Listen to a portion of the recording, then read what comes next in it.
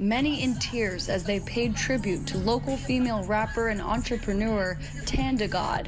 I got Granny in the cut, don't play with it. Running into my store and they're shooting, and people started pulling out of the parking lot and people were just running around.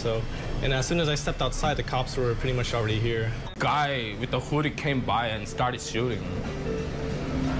And that was it. And he just ran away. Oakland police say when they arrived, paramedics found one gunshot victim who died at the hospital. Another gunshot victim arrived at a nearby hospital sometime later. Police say that person is expected to be okay.